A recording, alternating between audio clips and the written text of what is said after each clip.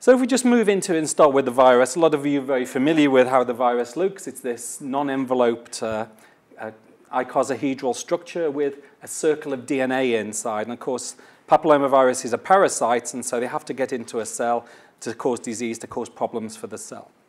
Now, I'm going to start just by giving you a little bit of background, and I find that one useful way of indicating why papillomaviruses do what they do is by considering their origins.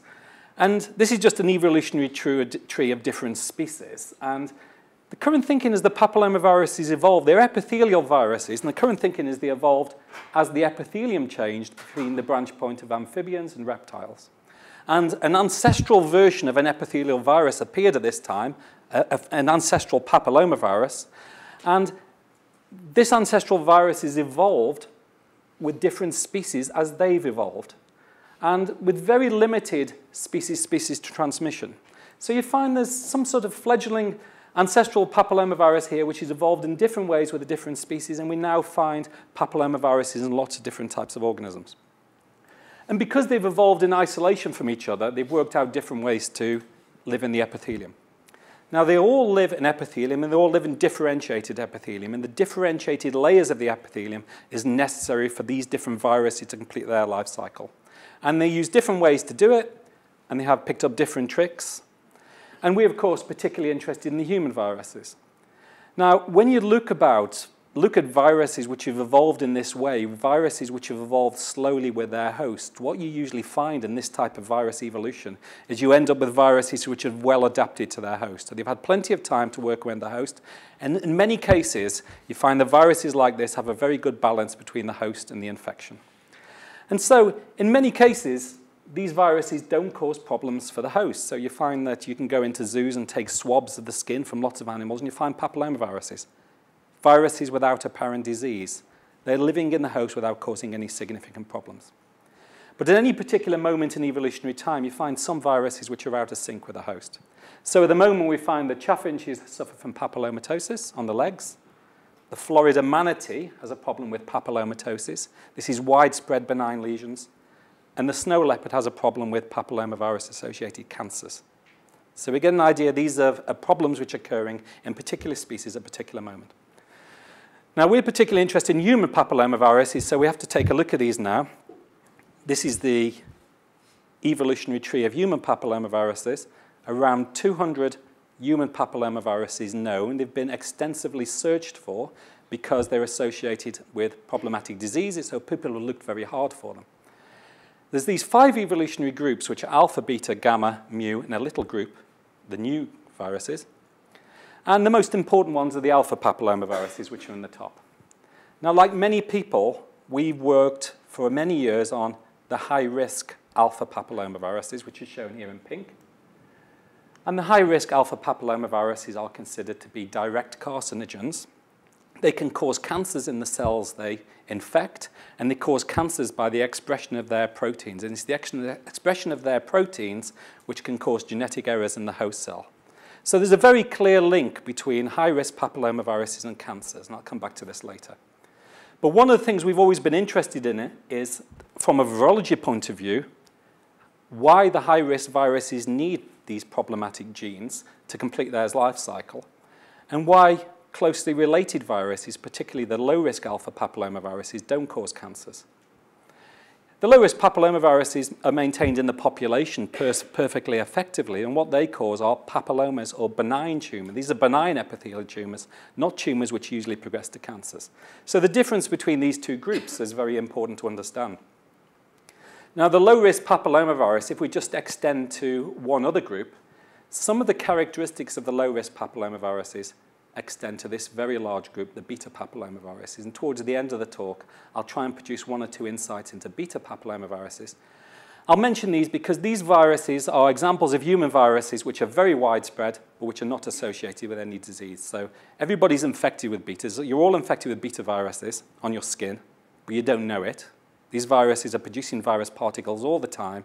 They're maintained in the population. Children get infected early in life, but nobody has any particular disease associated which is known about. This is different in immunosuppressed patients or in particular genetic backgrounds. where these type of viruses can cause problematic disease, and they're thought to be indirect carcinogens. They can work in a certain way, and in some instances, they can lead to types of skin cancers. And it's a debate whether how often these viruses cause skin cancers in the general population. So let's just have a look briefly at the type of diseases these viruses cause. So I think there's two sorts of disease which are important. So the low-risk papillomaviruses, although they don't usually cause cancers, they actually can be a problem. Viruses from this group are a primary cause of genital warts, which are difficult to treat, which cause a lot of morbidity, a lot of stress and problems. So they basically cause a lot of trouble for the people who have them, and they're very difficult to resolve. Perhaps more importantly, and this is actually a serious disease, is laryngeal papillomatosis. It's a rare disease, occurs in children. So children who have this type of lesion in their airway, they can only be treated by repeat surgery, and they need to have these lesions removed every few months. And children can get this type of problem, certain children, sort of in age 2 or 3, and they will have these lesions for the next 20 years, and there's no way of getting rid of them apart from removing them. And even in this case, low-risk papillomaviruses can progress to cancers, surprisingly, although in a different way than the high-risk viruses. So there's a 1 or 2% chance that after 20 years of this stressful removal, there will be a metastasis to the lung. So it's actually quite a miserable condition, and there's no real way to treat it. So there's no antivirals against papillomaviruses. There's no real way of resolving these type of infections apart from surgical. Sometimes immune modulators work, but usually they're treated by surgery. They're treated by removal of the lesional area. And this is the general way in which serious papillomavirus disease is treated. Now, with the high-risk virus, it's a little bit different. With the low-risk virus, it's the benign lesions which is the problem. It's the productive infections which are the problem because they persist and they cause trouble for the patient. With the high-risk virus, it's a little bit different. The benign lesions, the normal life cycle situation which the viruses cause, this is a penile lesion caused by HPV-16, and it's a flat lesion, and someone with a lesion like this wouldn't know they've got it. It can be visualized in the clinic with dilute acetic acid. They're sexually transmitted virus, so they infect women as well as men, and they call these flat lesions. This is a cervical lesion. So the benign lesions which these viruses cause is not a big problem. But we know that these infections are very common. There's an 80% lifetime chance of acquiring a high-risk papillomaviruses. And in a small number of the people who are infected, they can progress through a series of neoplasias to cervical cancer. And because these low-grade diseases are very common, the incidence of cervical cancer amounts to about 500,000 cases a year worldwide. So you've got these two problems that papillomaviruses cause, and most work so far has been on the cancers because of their significance and their impact.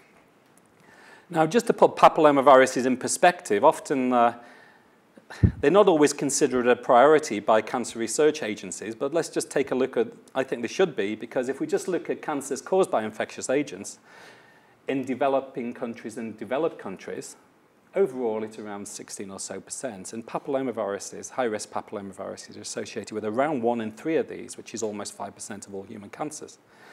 So 1 in 20 human cancers is estimated to have its origins in a HPV infection. So this is a very significant number. And when you think that viral infections like this, they have particular viral antigens, they use particular pathways, you would have imagined that there would be quite a big effort to try and get therapeutics against papillomaviruses.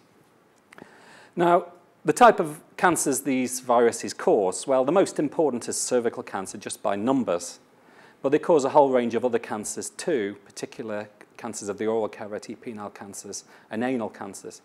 Now, in terms of the current need to resolve, and to work out ways of treatment, let's just think about how the disease is currently managed. Well, cervical cancer is managed really by preventative measures, cervical screening and vaccination.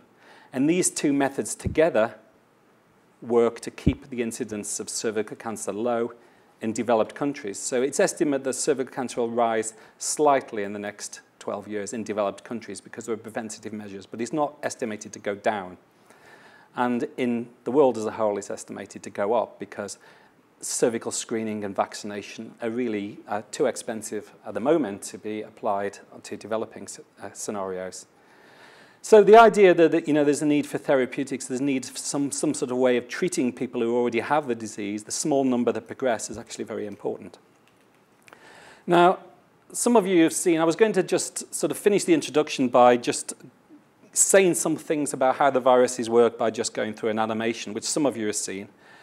But I think he just sort of explains our current thinking about how the virus works. So I'm going to show you what we think, how we think the virus works from all our work, and then go into some details about particular aspects. So this is just an animation that covers various parts of the life cycle. And it sort of grows every year. And since I've last shown it, we've added quite a lot about latency and reactivation, which if I get time, I'll come to at the end. So this is a section through cervical epithelium. And we can animate this. And basically, this is how the epithelium works. So cells in the basal, parabasal layer divide, and they produce daughter cells, which are pushed towards the surface. These cells make the skin barrier by a process of terminal differentiation. So they produce particular keratins, and they produce lipids, and they produce a cornified envelope. Now, the virus lives in this epithelium. All papillomaviruses live in this epithelium, and the first thing they have to do is to gain access. And as you know, papillomaviruses need to gain access to cells in the lower layers of the epithelium, need to gain access to the basal cells, because these are the cells which stay in the epithelium long term. So in the basal cells are stem cells and transiently amplifying cells. The virus gets into one or more of these cells, and it converts one infected cell into a pool of cells on the basal layer, which keep the viral genome in them at a low copy number, possibly 50 copies or so per cell. Now, for this proliferation, as I'll come to later, it's possible that we need some components of the wound healing response to drive proliferation after virus infection. And we also need expression of these viral genes, which can drive proliferation in the high-risk viruses. Now, once the virus is in there and we've set up a reservoir of infection in the basal layer, then as these cells divide and are pushed towards the surface, the virus triggers this life cycle in stages. So in the lower layers of the epithelium, the viral is maintained a low copy number, and this is a proliferative phase. This is a stage where the virus can drive cell proliferation. As the cell moves towards the surface, it triggers different stages in the virus life cycle. So genome amplification occurs in the mid-regions as a result of different protein expression. And as the virus reaches the epithelial surface, the viral capsid proteins are produced.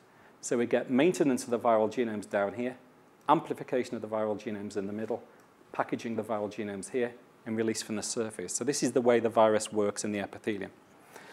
Now, a very important point, which I'm going to come through the talk, is some key differences in the way high and low risk viruses work, and possibly also the way that high risk viruses work at different epithelial sites.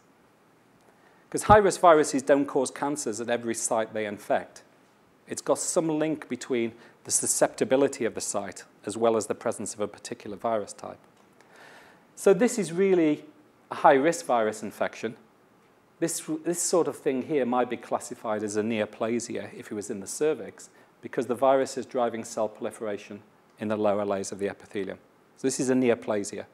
But it's productive. Viruses are still produced to the surface. So it's a low-grade disease. Now, one of the differences we often see between the way high-risk viruses and low-risk viruses work is that the low-risk viruses don't seem to have the capacity to drive proliferation in the basal parabasal layers to this extent. The genomes are still maintained in the basal layer, but they don't need to do this proliferative phase. Now, this is very important for the subsequent risk of cancer progression, because low-risk viruses don't usually progress to cancer. It's a very rare occurrence. High-risk viruses have a much higher risk of progressing to cancer. And I think part of the reason is because they produce neoplasias rather than just warts. So warts are not considered a problem. Neoplasias are a problem. Now, if we just go to how we think he works, let's go back to a high-risk virus infection, which is here, which is a neoplasia, where we've got proliferation in the lower layers. As I go through the talk, I'll explain how we think he works. Basically, the idea is there is a change in viral gene expression or a change in viral protein function in the lower epithelial layers. And this means that the cell proliferative phase expands towards the epithelial surface, and this type of thing would be seen as a pathologist as a higher grade neoplasia. So the cervix, this would be classified as the cervical intraepithelial neoplasia grade 2, so it's higher. And this would be treated because this is now considered a cancer risk. And it's thought that over time, these type of situations can lead to the accumulation of genetic errors because the viral proteins cause increased cell proliferation and prevent DNA repair. And from this virus infection, we get a cell with a different phenotype, a cancer phenotype. So this is the model of how viruses cause cancers, how papillomaviruses cause cancers. And now I might come back to this model later, but I think for the moment, if we just flip back to the PowerPoint presentation, I'll go to some of the techniques we use. Well, in terms of understanding how the virus works, we in the lab use a couple of different approaches.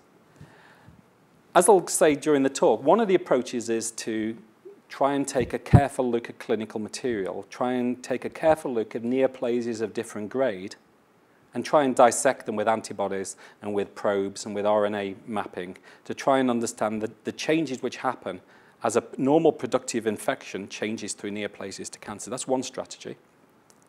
And the other strategy we try and use to accompany them is to try and mimic these changes in the lab using organic typic raft cultures or using, where possible, animal model systems in conjunction with molecular methods.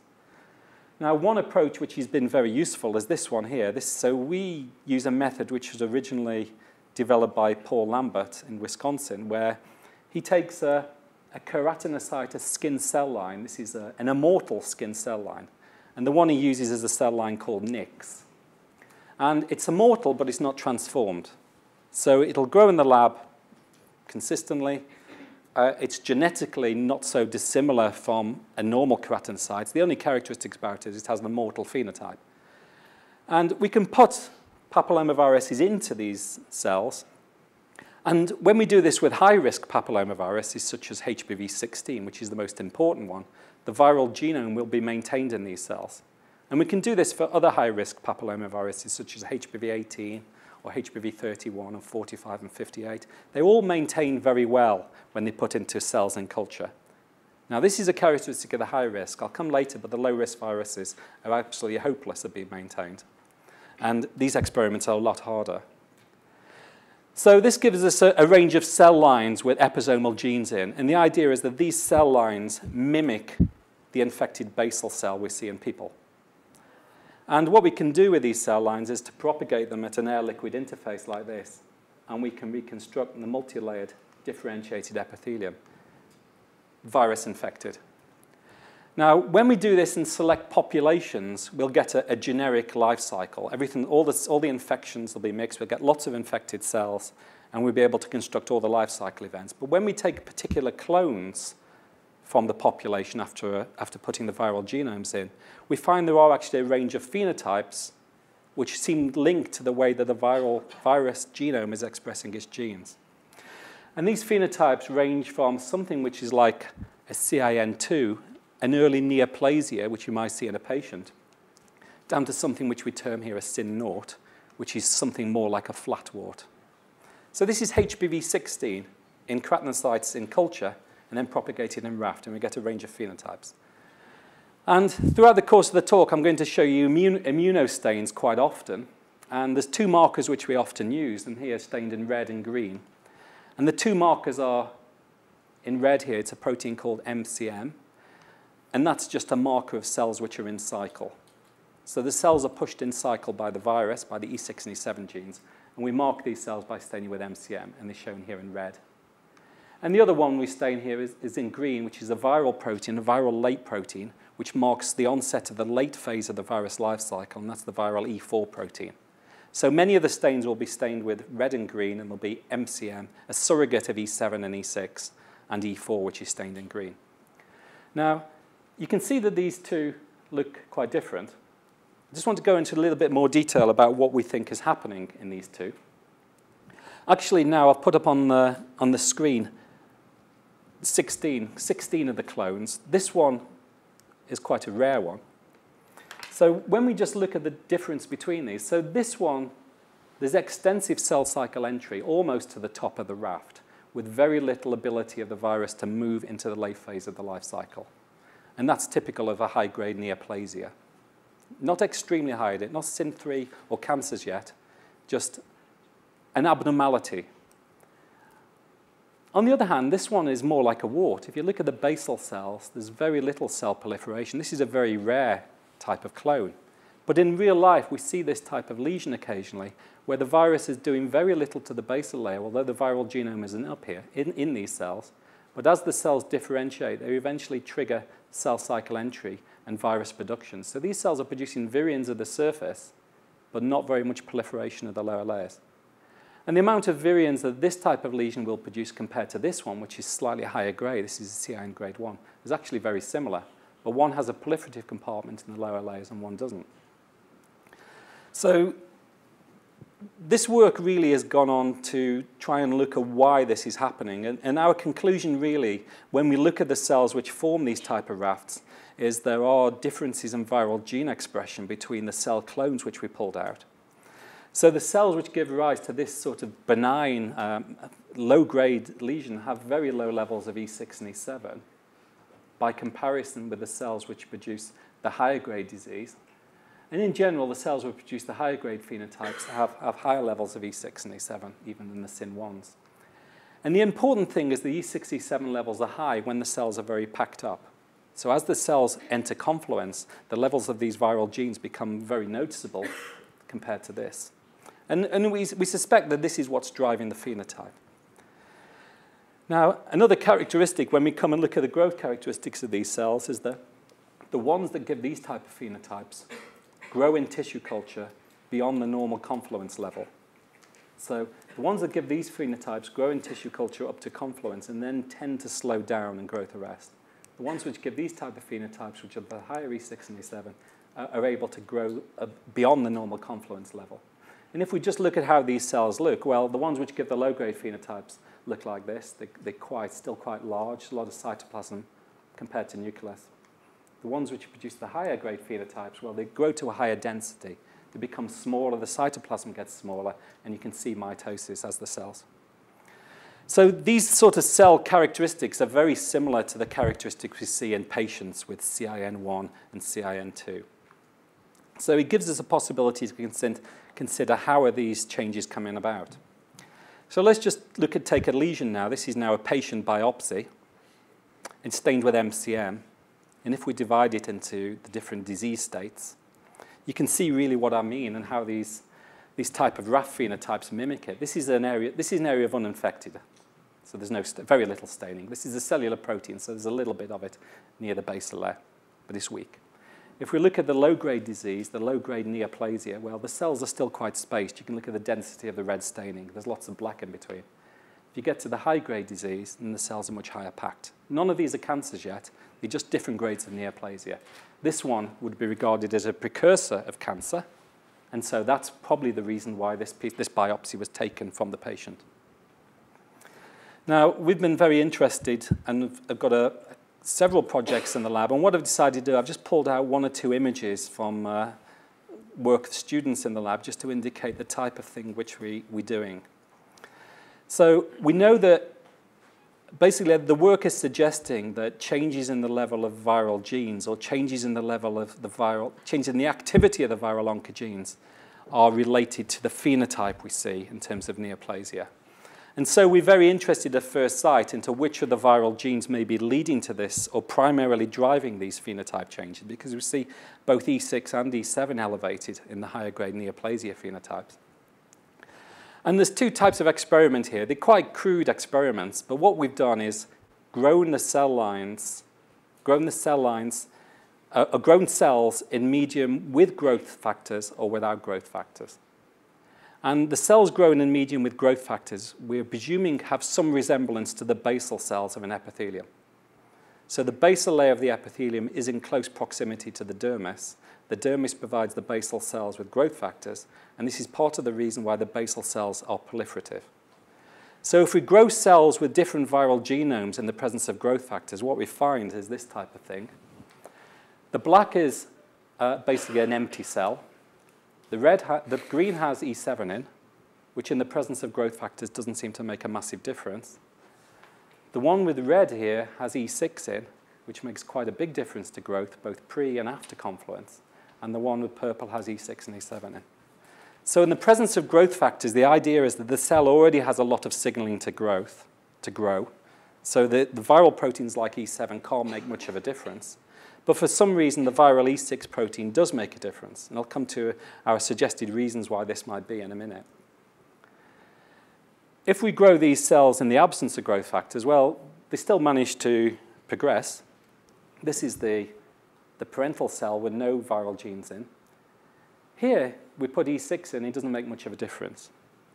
So for the cells to grow, they do need some degree of pushing into the cell cycle. But the idea is that in the absence of growth factors, which really mimics the situation better in the upper layers of the epithelium, in the differentiated layers of the epithelium, you need E6 and E7.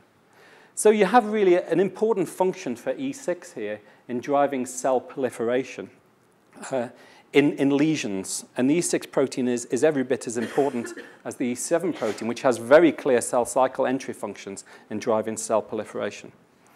Now, there's many possible mechanisms which could be mediating this, and I think the route we're taking is to consider that the cells with E6 in particular grow past the contact inhibition phase, and the presence of E6 in some way subverts the normal cell contact inhibition. And what we would say about neoplasias is nothing really more than just a pile of cells which are driven into cycle, but can also go through cell divisions. And we would argue that as the levels of E6 increase, there's more and more ability for the cells to go through cell divisions in the higher layers of the epithelium.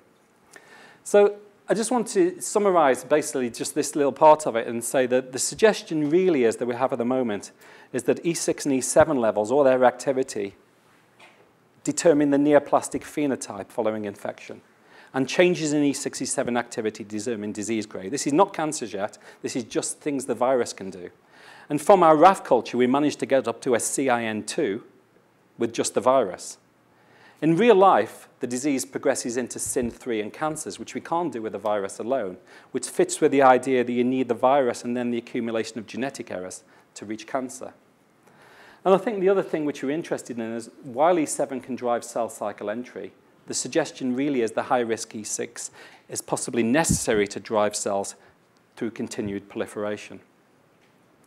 Now, I know a lot of people here are experts on E6, E7, so I don't want to say too much more about that for the moment.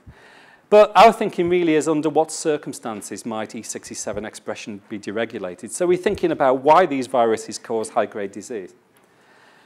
And then we go and have a look at where disease occurs. And if we just look at the incidence of cancers at different sites, we come back to this idea that the epithelial site is very, very important. And we come back to the general idea in tumor virology that tumor viruses are only a problem when their gene expression is deregulated. So if we look at the cervix, we find that all cervical cancers, which is 500,000 or so cases, are caused by papillomaviruses. And this is a very high number compared to the number of penile cancers, which is only 40,000 or so cases a year worldwide, and only half of those are caused by papillomaviruses. So we get an idea that the site really makes a big difference, and there's something about sites in the cervix which makes them particularly susceptible. Now, this is our current thinking. We know the cervix is a complex site with many different types of epithelium, and we know that most cervical cancers arise from this region here called the transformation zone. And this is a region of epithelium which was once a columnar epithelium, which changes at puberty to be multilayered. And so it's a plastic type of epithelium which can change from columnar to multilayered and back. And most cervical cancers arise on this site, so we suggest the bad site is the transformation zone, and I think this is widely understood. But we're also really suggesting that viral gene expression can be problematic at this site, and this is really what underlies cancers. Now, just recently, there's been a couple of interesting papers by Christopher Crumb's group in the US, which has suggested there's a particular type of susceptible cells here called junctional cells at the very junction between the columnar epithelium where cervical cancer might arise. And the suggestion is that those cells are a cell where expression may be bad. And I think from some of our work, we would suggest that certain HPV types, such as HPV-18, might have a particular problem in glandular cells. So just take a look at this. Now, this is the other type of work which we do on clinical lesions. This is a biopsy from a patient now. This patient was treated because they had a CIN grade 2, and they're treated by a cone biopsy. So that's a removal of the whole transformation zone surgically. And once you remove the transformation zone, the risk of cancer is effectively gone. Now, this is a H&E image, and before we did the H&E image, we did an MCM stain. It's a little bit weak in this picture, but the blue is a counter stain for DAPI. The basal layer runs down here. The transformation zone starts around here. It's marked by the presence of these glands in the dermis. It runs down here, and this is an area of disease This is an area of CIN grade 2 because you can see the red MCM staining. And there's something else here in this gland. Now, the type of approach we do to try and understand this is to use a laser capture microscope to cut out pieces of epithelium and to capture them in a tube. This piece of tissue had 2 HPV types in, and we find that HPV51 is here in the CIN2, and there's HPV16 here in this glandular region. And when we look very carefully at the pathology, it's a totally proliferative region, so there's very little differentiation. And you get the idea, you can follow the idea that actually high-grade disease may sometimes arise quite quickly following infection of certain cell types. Infection of cell types where the virus can't complete its differentiation program. And we know now from vaccine studies that women can present with CIN2 very early, with only a few months after infection. And it's probably a deregulation of the viral gene expression which causes this. And I think the type of work we need to do to follow this up is not just to do laser capture to look for DNA, but to do laser capture to look for RNA expression patterns and the abundance of RNA, and if we can also in the future to look at protein expression. Now, that type of work's not been done yet, but you can understand the hypothesis which underlie the sort of efforts that it's needed to reach there. Now, I just want to say one other point, because I've mentioned the high-risk viruses. Obviously, they have genes which can drive cell proliferation, and it makes you wonder what it is about their life cycle which requires them to have this type of gene. So why would a virus, which just needs to be passed in the population, have potential oncogenes? And this is actually also a little bit surprising and hard to think about, because we know that low-risk viruses, which cause warts, get by perfectly well without having such problematic genes. So let's just have a look at these two. These are now 2 lesions from the cervix, to the same site, 2 different viruses. This is HPV16, this is HPV11. And the key difference between them is this HPV16 lesion, well, they're both making E4 in the upper layers, which is the green stain. They're both completing their life cycle. But this one, HPV16, is driving cell proliferation in the basal layer, and there's a lot of mitotic figures above the base layer. So this one's caused a neoplasia. HPV11 in the same site does very little to the basal cell, so there's very little cell cycle staining in the basal layer. And it's activating the cell cycle above the basal layer, so that it can make a replication-competent cell in the upper layers for its genome amplification to occur. So papillomaviruses can get by as a strategy without having to drive cell proliferation. So you have to wonder why the high-risk viruses have evolved proteins. So from a virology perspective, you have to wonder what advantage is it giving them evolutionarily that they have proteins which drive proliferation. Now, I don't know the answers, and I don't think the answers are very clearly worked out yet. So I've just pulled 1 or 2 pictures from, again, a student project that we're involved in. And this sort of follows the idea that if a virus can get into a basal cell and force that basal cell to proliferate, the advantage is the infected cell outcompetes the normal cells in the basal layer. So what we've done in this experiment, we've marked a single cell green. This is an empty cell. This is just a keratinocyte. We've seeded it with some unlabeled cells, and we watched how it happens, how it grows over time. And then we've done the same with cells containing HPV16 and watch what happens to them. And this is actually a clone of a cell containing HPV16. And just briefly, of course, if you just put a green keratinocyte amongst other keratinocytes, it won't necessarily grow any faster than the neighboring ones. In fact, it might grow a bit slower because of the problem with the GFP. But the ones that are expressing with HPV16 in the green grow a lot faster than the neighbors, and so they outcompete the neighbors. So and HPV16 getting into basal layer can effectively cause a population of basal cells with HPV16 to emerge. Now that sounds a good strategy, and then you say, well, but HPV11 and the low-risk viruses can't do that, so how do they work? Well, when we do the same experiment with HPV11, so this hasn't got all the detail you really need, but when you plate HPV11 and you look 96 hours later, well, the cells have hardly grown at all. And these are the difference. So 9 days later, we still have this green cell sort of struggling to survive, and the HPV16's proliferated. So low-risk viruses in this type of tissue culture system don't cause outgrowth. And I think basically they work in a different way, and I'll come to this later. Now, there's a slight complication to this, and this is a very important area for us, because when we put HPV16 and look for outgrowth, that's just a cell going into a tissue culture environment. In real life, the infection's occurring in a wound healing environment. And we know that in these situations, the local density of growth factors is very high because the wound is being repaired. So we have to consider this other situation. And I think there's one or two very important points coming from these type of experiments. So when we take a cell line with HPV16 in and increase the EGF amount, what we find is the viral copy number increases quite dramatically. And this seems to be an advantage. So for HPV16, it might get into a cell just at 1 or 2 copies. And in the presence of EGF, its copy number could potentially rise to hundreds of copies. So it may be part of the system for the episomes to increase in number after infection.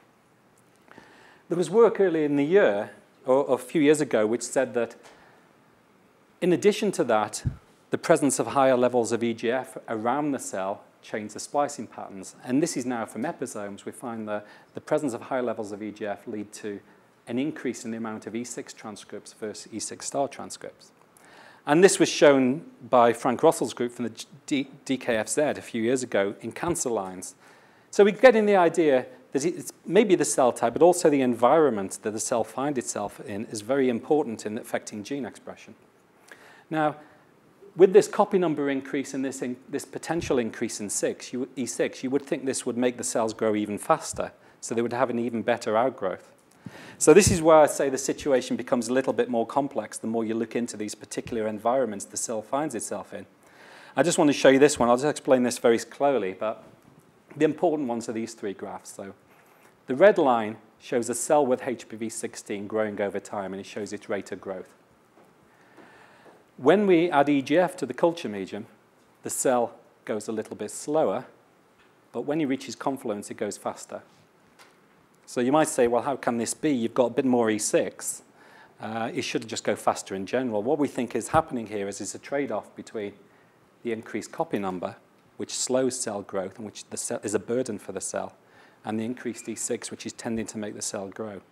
So I guess in real life, there's going to be some sort of balance between DNA copy number and viral E6, E7 expression, which allows a certain copy number to be established. And we suspect that this increase post-confluence is not just about E6, but may also involve E5, which changes EGF receptor density. So the situation comes a little bit more complex when we're trying to relate the things what we think are happening to real-life situations. So these results suggest, I guess, to us that high and low-risk viruses have different life cycle strategies, and we think the high-risk viruses can change the way basal cells work. The low-risk viruses don't have this capability, and this may relate to their infection of particular cell types, such as stem cells. And the environment that the cell finds itself in is very important, and I think we think generally about a generic cell with a virus in it, but I think it's important to consider, as we go forward now, these particular phases, such as lesion formation, also hormonal changes, and maybe the situation during immune regression when cytokines may be outside the cell and it's signaling to the virus. So I would want to move on to 2 different parts of the talk now in the second half. So understanding the life cycle of this type of level gives us a few interesting possibilities. We know that cell cycle activity is in the lower layers, and then this gives way to viral genome amplification and late events in the upper layers. And this is marked by 2 different stages, one where there's MCM staining and one where there's E4 staining. And one of the pieces of work we did recently with Glaxo was to make antibodies to the E4 protein. And what they were very interested in is using type-specific antibodies, which we've got here. This is a 16 one in an ELISA and Western blot. This is an 18 specific, and this one's a 58. And they use this really to help determine causality when they've got multiple types in a lesion. And they needed this really as part of the vaccine program. So this lesion here has a little area with E4 in, which proves HPV58 is actually active in here. This is another lesion. There's a small area down here which has 16 E4 in. This had 2 types in 16 and 31. And we could find the 31 region in another part of the lesion. And you can see how these can be used to aid in typing and causality assignment. I think one of the things which we've followed up on this is to now use this type of approach where we take a tissue section and we stain it with various different markers. And in the lab, we will do this type of approach where we we want to know the pathology, but before we do that, we want to know where particular viral markers are, and we want to relate them to disease status. So this is what a pathologist would do to this lesion.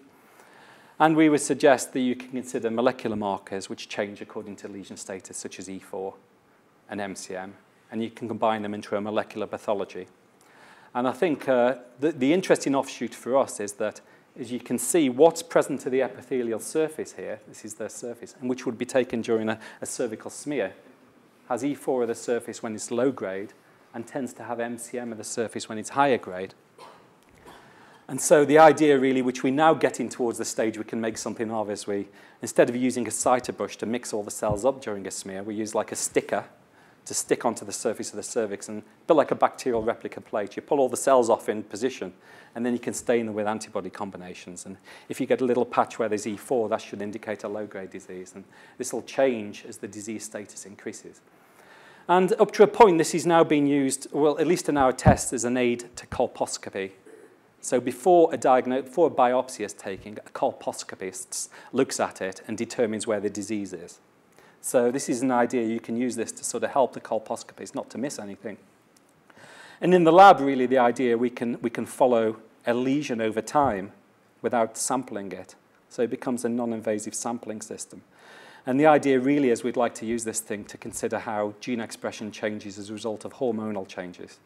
The idea that a SYN1 can change to a SYN2 and back to a SYN1 as estrogen levels change. So I hope those sort of ideas come to pass, but we'll see. So just from summing up the virus life cycle, we really get an idea that the virus has to order its life cycle very precisely, and things go wrong. Neoplasia develops when things go wrong. Now, we've not been just interested in E6 and E7, and actually we've been most of the time interested in the whole virus life cycle, which is shown here. And I'll just summarize our thinking about this. We've really emerged over many different publications over the last 5 or 6 years. So the idea really is, if we just look at this, in the lower layers of the epithelium, the virus drives cells into cycle and drives cells through the cycle. And the extent to which this reaches the surface is something to do with E6 and E7 activity. Eventually, if the life cycle is going to be completed, the cell has to leave the cell cycle. And the idea is it enters a final S phase-like state. And this is where genome amplification starts to occur. And one of the proteins we've been working on starts to build up here. This is the E4 protein, which is shown in green. And as this protein starts to accumulate, it's a small protein, but it has this sort of constrained structure. It's only 90 amino acids, but it folds back on itself like a hairpin. And the N and the C terminus have an affinity with each other. And this affinity, this structure is modulated by the kinases, which are in the cells in the different stages of the cell cycle. So in S phase-like state, this protein is phosphorylated by MAP kinase, which puts a phosphorylation on one side of the loop and opens it up. And this is thought to allow it to start to stick to the keratins, the structural proteins in the cell. And as the cell moves towards the surface, then the kinases change, and it's now thought really the cyclin B, CDK, puts a phosphorylation on the other side of the loop, tends to close it up again. And this makes it susceptible to cleavage by a protease, calpain, and this leads to its high abundance in the cell. Now, one of the things which E4 does seems to be to change the levels of kinases in the cell, particularly MAP kinase, members of the MAP kinase family. I'll come back to this later. But as the cell moves towards the surface, we move into true differentiation, and it's thought that the E4 protein sort of cross-links the keratins in this stage and really damages the structure of the cell. Now, these sort of cross-links can be seen in the lab. When we just make the E4 in the lab, they form these type of fibers, which are amyloid-like fibers, and they're quite dramatic to visualize. And in the cell, what we find is these cells with E4 in, the cell structure becomes compromised, and the structure of the nucleus and the structure of the cell contacts tend to be disrupted. And the current thinking really now is the virus actually adheres in some way to this sort of E4 keratin debris, and it gives it a transmission advantage.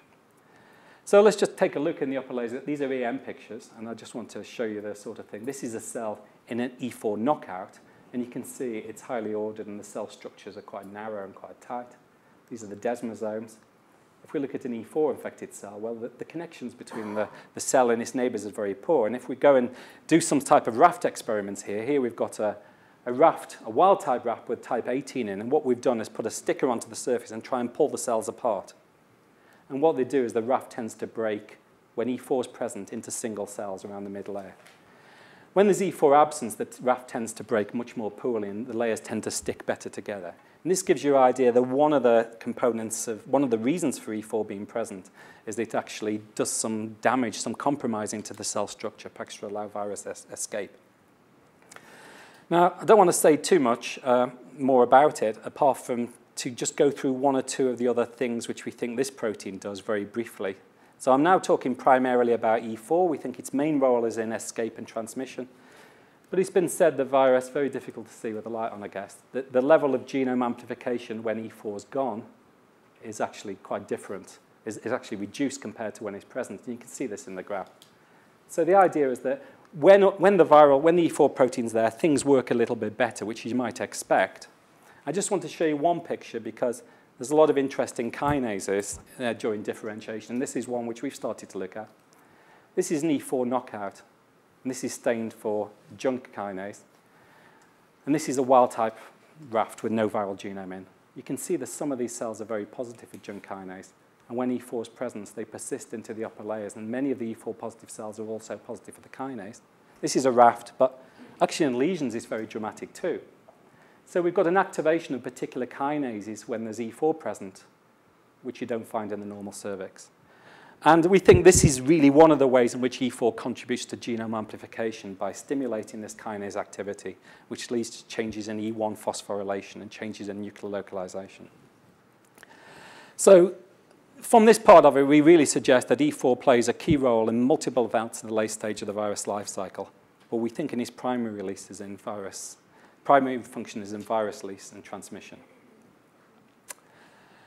Now, I want to move in the last 10 minutes or so to just talk about some final things we're doing on a different stage of the life cycle. So I've talked all about active infections, and I've said some things about how we think high and low risk viruses differ and their different strategies. I want to talk about something else now, which is viral latency.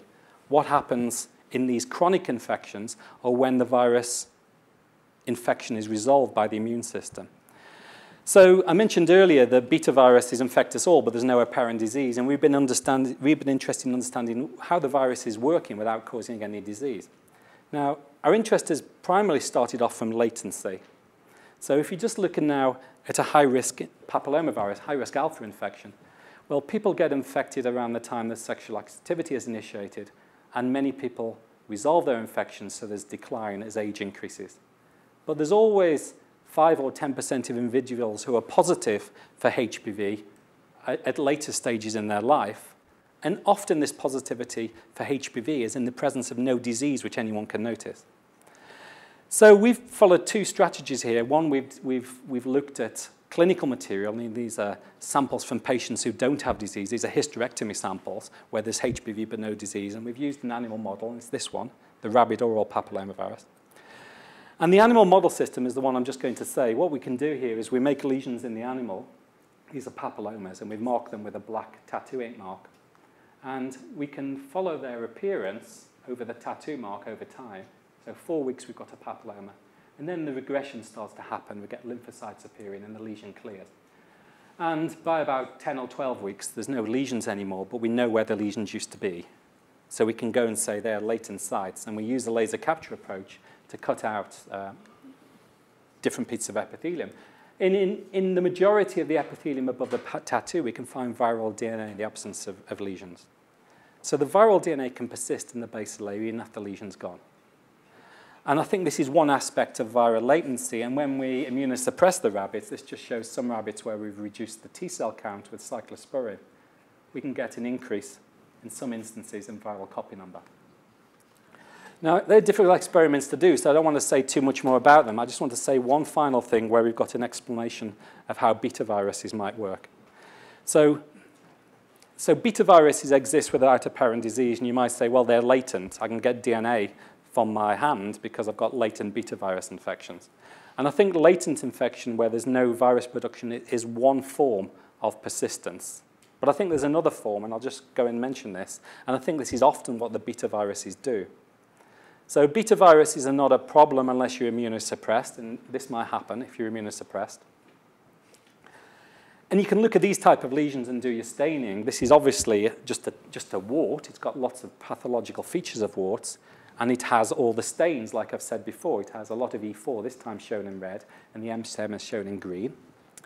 And if you look at these type of lesions, you find the characteristics of low-grade disease usually. This is now keratosis. And when we look at the markers, it's caused by a beta papillomavirus. And one of the characteristics is there's little cell cycle activity in the basal layer. So a little bit like HPV-11 wart, a little bit the way low-risk viruses work. They stay in the basal layer, but they don't cause a lot of cell proliferation. And they reactivate all this as the cell moves towards the surface. Now, this type of lesion, this patient resolved by, this was a SCID patient who was resolved by a bone marrow transplant, and the lesions were resolved. So people like this are very useful to understand where the virus is gone. And you can take punch biopsies from cooperative patients.